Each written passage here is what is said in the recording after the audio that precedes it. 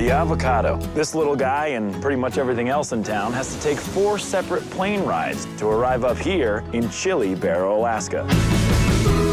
Adam, your material up there seems like it's running a little thin. What the heck?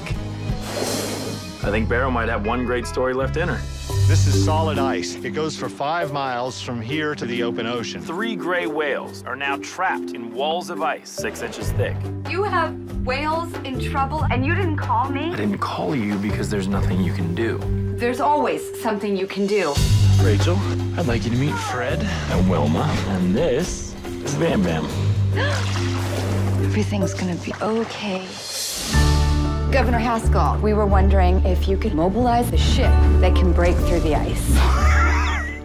You're serious? With every passing hour, their path to freedom slips further away as more of the ocean turns solid. All we need is the cooperation from the governor, but the governor has basically turned his back on the whales.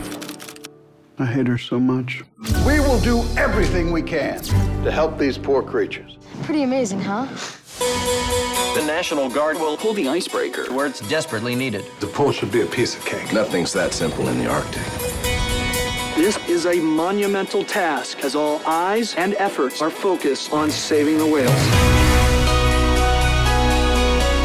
The temperature has dropped through the floor. We can't keep up with the ice. The town of Barrow has shut down, as school children and shopkeepers alike furiously work to cut a path to the ocean.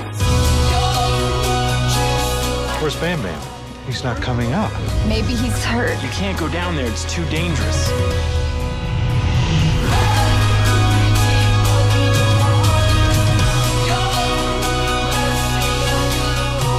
Icebreaker within navigable distance belongs to the Soviets. I'll be damned if I'm gonna let the Reds in to save the day. Then those whales are going to die.